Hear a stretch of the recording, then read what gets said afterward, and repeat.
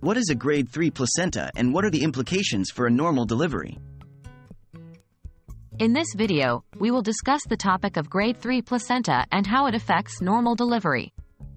We'll explore what it means, its causes, and the potential risks associated with it during childbirth. What is placental grading? Placental grading is a method used by medical professionals to assess the maturity of the placenta, which is the organ responsible for providing nutrients and oxygen to the fetus during pregnancy. It's important to monitor the placenta's health because it plays a critical role in the baby's growth and development. What is a grade 3 placenta? A grade 3 placenta is the most mature grade of the placenta, indicating that it has reached its maximum development.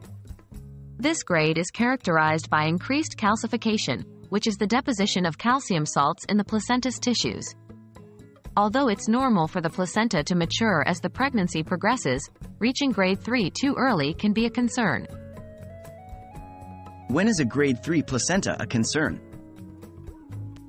A grade 3 placenta becomes a concern when it's identified before the 36th week of pregnancy. In such cases, it may indicate that the placenta is aging prematurely, which can lead to potential complications and risks for both the mother and the baby.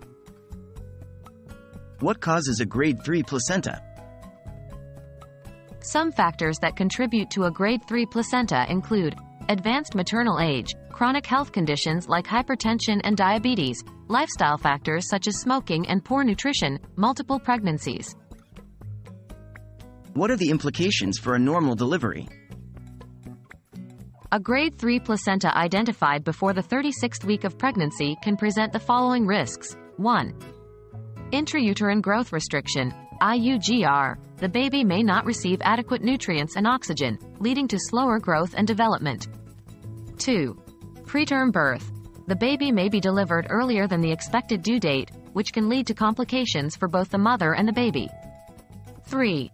Low birth weight. The baby may be born with a lower weight than expected for their gestational age. 4. Decreased fetal movement. The baby may move less due to reduced oxygen and nutrient supply. 5. Increased risk of cesarean section. A grade 3 placenta may necessitate a cesarean section delivery to ensure the safety of both the mother and the baby.